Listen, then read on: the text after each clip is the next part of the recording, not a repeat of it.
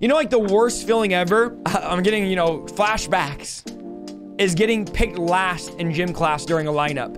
We used to always play dodgeball at church, and they're like, all right, everyone line up. Why do we do this to kids? Now everyone's like, everyone's too soft in the schools now, and young people don't even do this. I don't think they even do this anymore. We're all too soft to do this. But it was the worst feeling when you line up, and everyone's like, I'll take Sally. I'll take Brittany. I'm like, dude, it's all girls and then me, and you're picking all the girls? And you're just sitting there, and you're like, and you're the last pick? You're the default pick?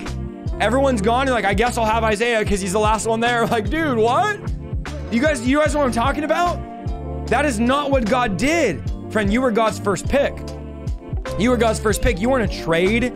You weren't like third pick. You were God's first pick. You did not choose him. He chose you.